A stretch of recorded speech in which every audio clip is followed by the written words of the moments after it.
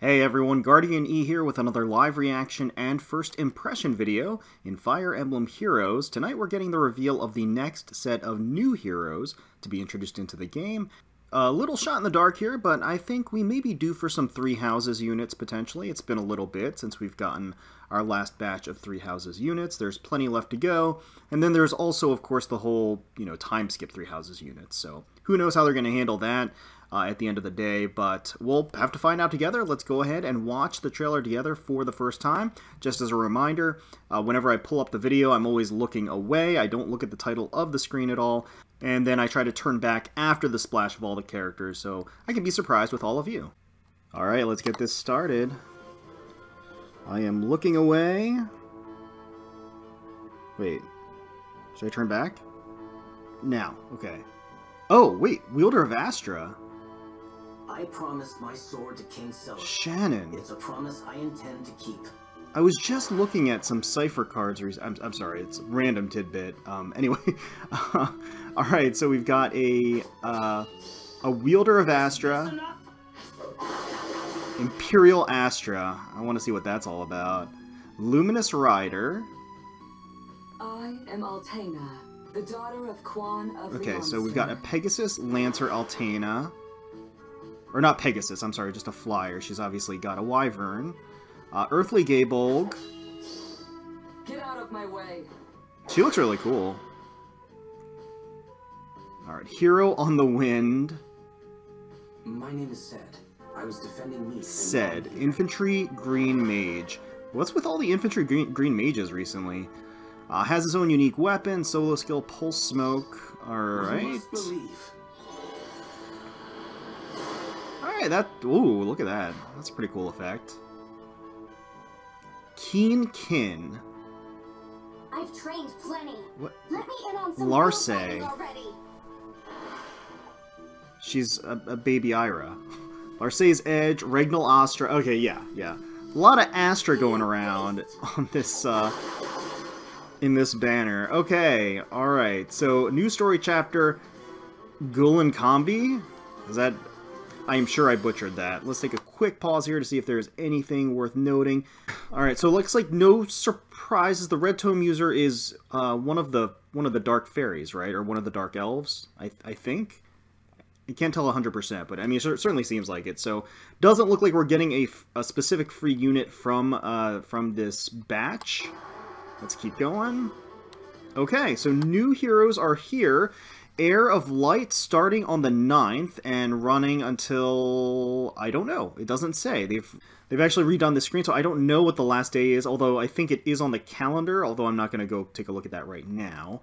But let's keep playing, see if there's any surprises. They have had a history of some surprises on new hero banners, but it doesn't look like that's going to be the case this time. So there is no immediate pre-demote, no unit that's going to be introduced into the 3- or 4-star pool right out of the gate. So that is something worth noting. So regardless, looks like we've got some Genealogy of the Holy War units. The banner is called Heir of Light, and it may as well be Relatives of Ira.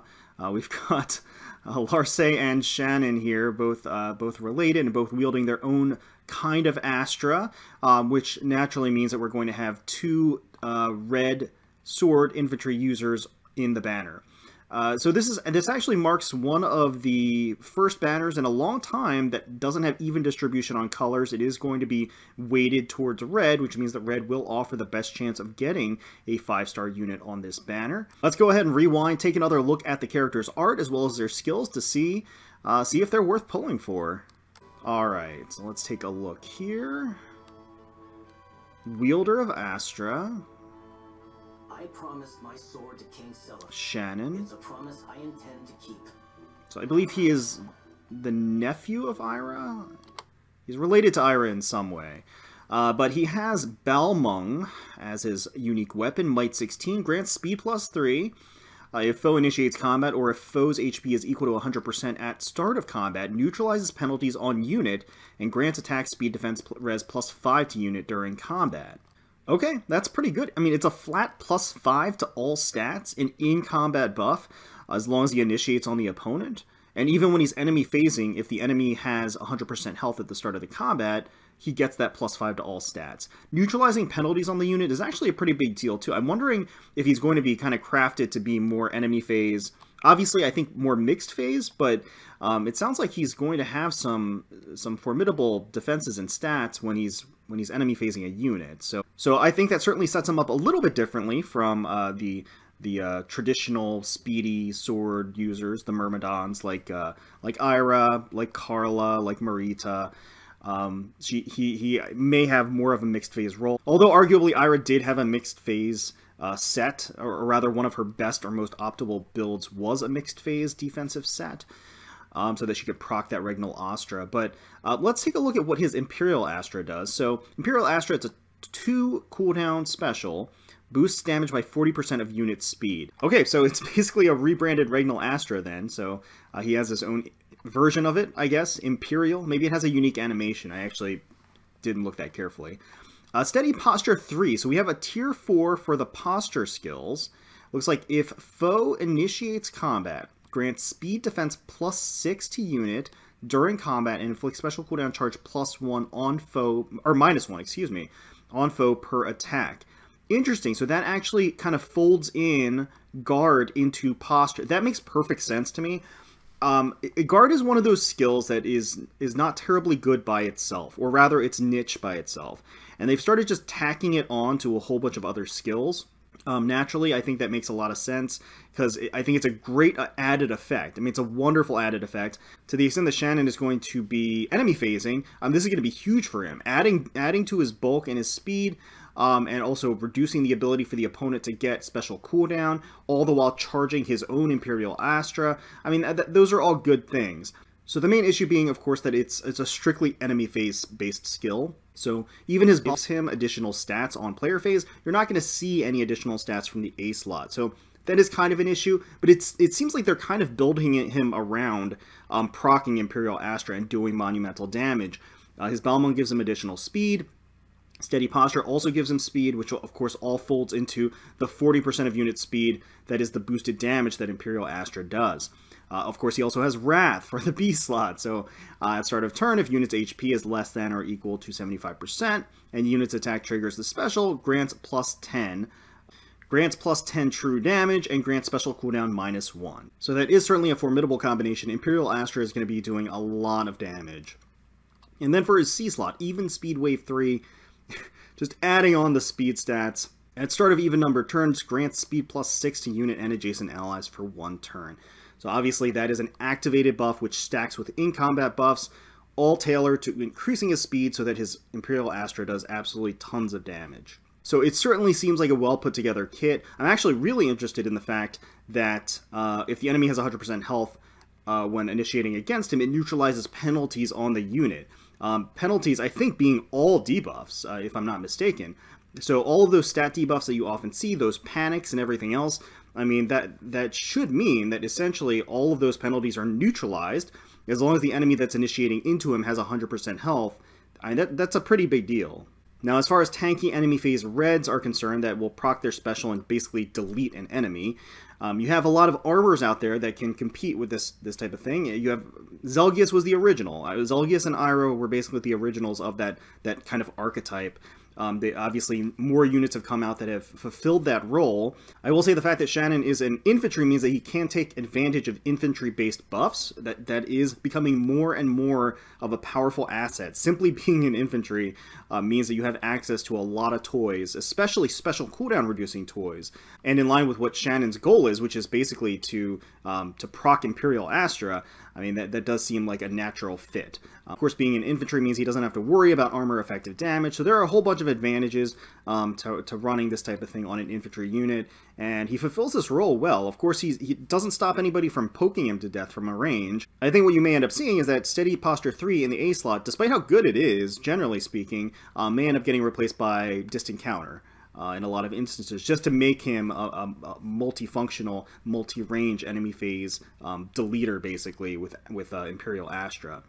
So let's keep going here. Take a look at his art as well as his special animation. Is this enough? His art's really good. Okay, that looks exactly like Regnal Astra as far as I can tell. Luminous Rider. So here's Altena. She is going to be a Wyvern Rider, a Lance Wyvern Rider. Actually, what I was saying during the initial run-through of this trailer was that I had been watching or looking into some different Cypher cards opening. So Fire Emblem Cypher, the trading card game. And some of the recent sets have these characters specifically. So I'm wondering if that was kind of planned. Specifically, Shannan and I think Altena were both perhaps in the last set or maybe the last set. I can't remember exactly, but both of these characters have made recent appearances in Cypher. So if that's any cue, then maybe we could look to Cypher for potentially new entries into Fire Emblem Heroes. But Altena's art looks pretty great here. I mean, she is a flying lance user, of which we have no shortage.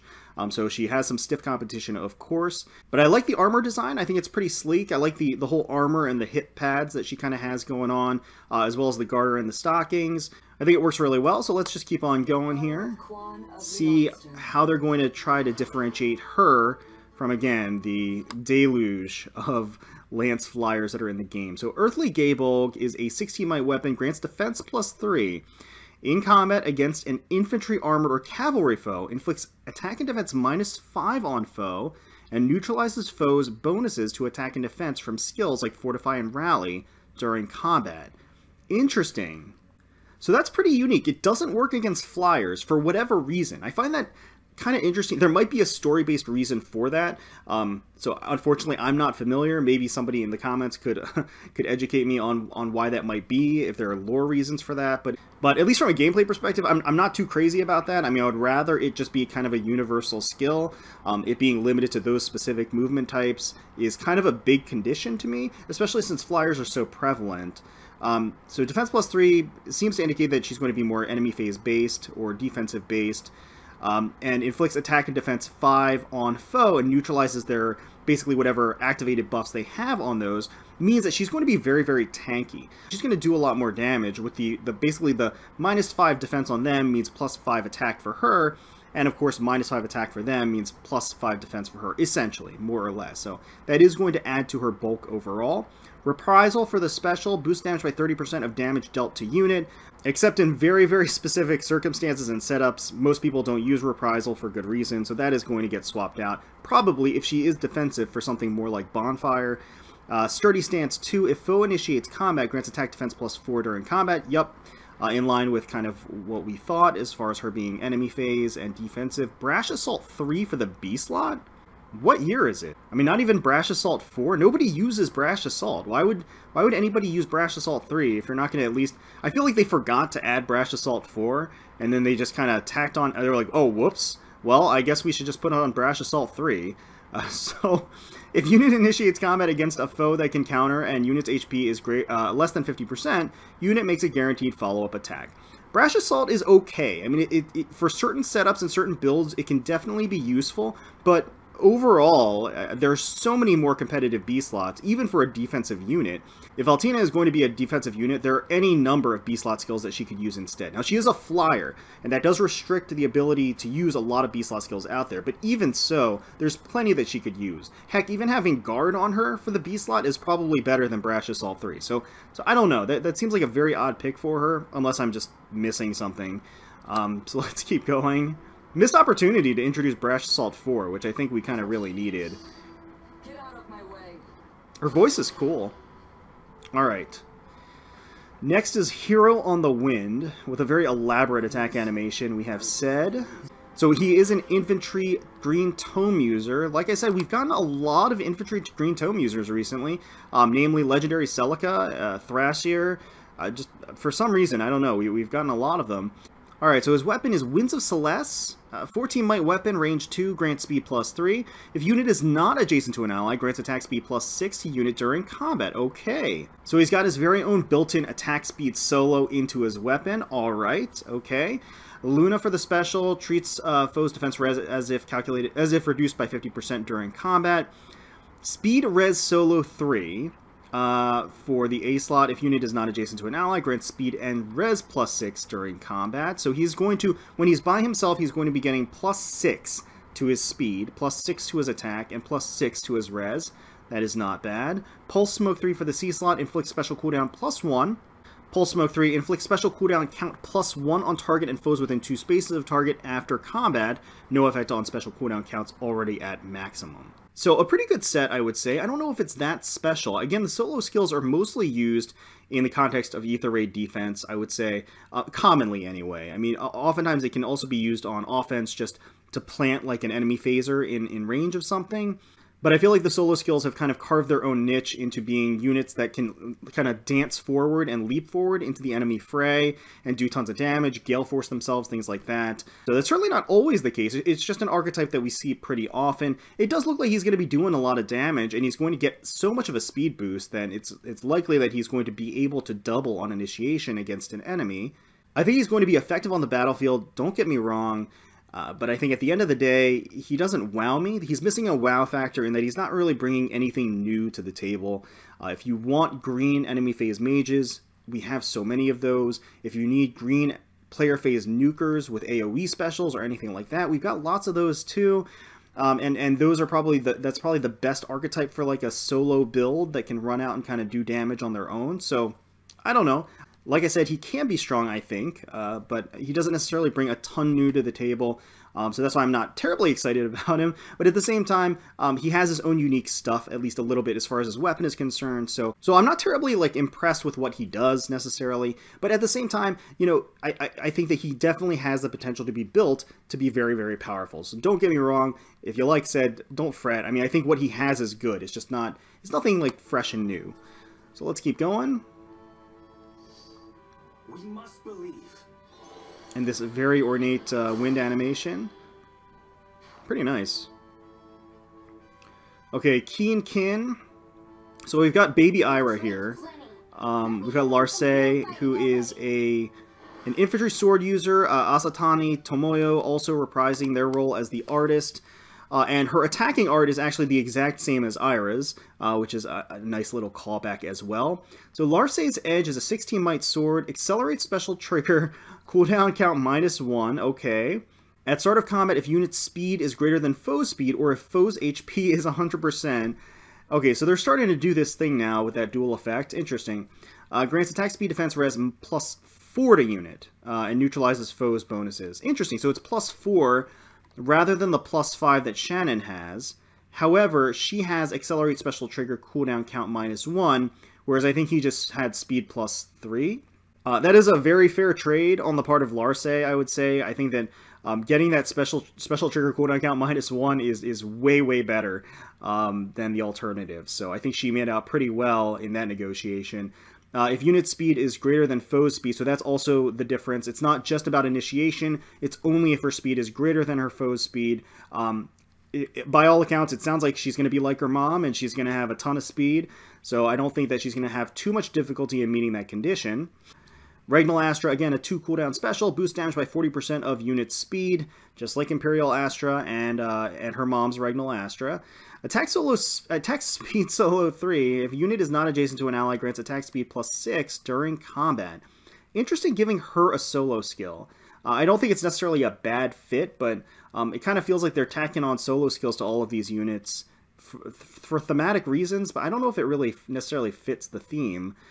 Repel 3 for the Beast Law. So this is a new skill. If unit speed is greater than foe speed, reduces damage from attacks during combat and from area of effect specials by percentage equal difference between stats ×4, maximum 40%. If unit initiates combat, foe is moved 1 space away from combat. Yeah. So we're seeing more of this combination of hit and run and other effects. This one's a little interesting in that it's a speed check. And then it reduces damage. I mean, it basically increases her defenses. It reduces damage by a percentage up to 40%, which is pretty darn good. So once again, we've seen this condition before. Basically, if she has 10 speed over her opponent, that ×4 would end up equaling 40%. So as long as she has 10 speed over her foe, over her opponent, she's going to enjoy that 40% damage reduction, which is pretty huge. And again, she's probably going to be pretty darn speedy. So she's actually going to be kind of difficult to take down, to be completely honest. And then again, if she initiates, she moves 1 space back.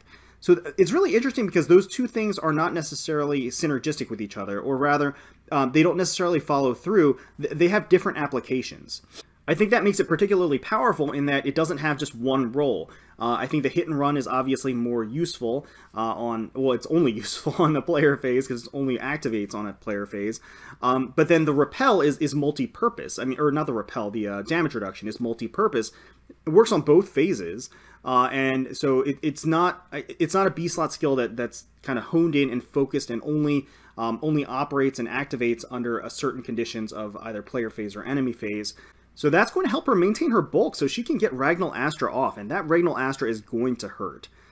Panic Smoke 3 for the C slot inflicts panic on target and foes within 2 spaces of target after combat. So the way I envision them using Larcei is basically sending her into the midst of battle, having her proc Ragnal Astra over and over again. She enjoys -1 cooldown, which means Ragnal Astra only has a 1-turn cooldown. If she initiates on a tight-knit group, she's going to inflict panic across all of them, so if they have any activated buffs, that is going to severely decrease their ability to do damage to her on enemy phase. So when they attack into her, she's also going to, of course, enjoy Larcei's Edge, that effect, as well as the Repel 3. So she's going to have a lot of damage reduction, which means she's going to be difficult to take down, and then she's going to immediately counter with Ragnal Astra. That's not unlike what certain Slaying Edge builds for Ira did, so it kind of makes sense that they would take, chip off the old block. It kind of makes sense that they would borrow that from Ira and then give that to her. So let's keep going. Take a look at Larcei's art. Yep. So again, she's basically baby Ira, more or less. Alright, so new heroes are here. Like I said, Heir of Light on the banner are going to be the 2 relatives of Ira, if that wasn't already obvious enough. Both of them have, they both have the same goal, is activating their special and killing an enemy. They do it different ways. I think Shannan is more enemy phase based. Larcei, I would say, is a little bit more offensive, but at the same time, both of them are kind of mixed phased, because I think each of them sets themselves up in a different way. I think Larcei sets herself up offensively, Shannan sets himself up more defensively, but at the end of the day, their goal is to tank hits and then counter back with their Astras. So both of those units are really powerful. I just kind of question the need for them. If you have infantry sword users, of which there are plenty, speedy infantry sword users, Ira even, or like Carla or Marita, I mean, I was just going through a list of them before, then you probably don't really need these units. And if you needed, for example, an infantry sword user that would proc their own special and deal tons of damage, like Zelgius, like Ike, like Legendary Marth, I mean, again, it's not necessarily a terribly unique thing. I do think they're kitted very well, so they'll work right out of the box. And if you're fans of these units, rejoice, because I think they're going to be good. So, but for me personally, I'm not seeing anything that I would jump in for necessarily. I'm probably going to be just using my tickets, crossing my fingers, hoping for the best, and then moving on and saving for the next banner. But let me know if you're excited for this banner, if you're excited for any of these units in particular. Let me know in the comments below who you're going to be going for, if anyone. Hopefully you guys enjoyed the video, and if you did, please feel free to leave us a like, comment, and subscribe to the channel for more Fire Emblem Heroes content. We thank you all so much for watching and taking time out of your day to spend with us. We really, really do appreciate it. And until next time, let's protect those skies.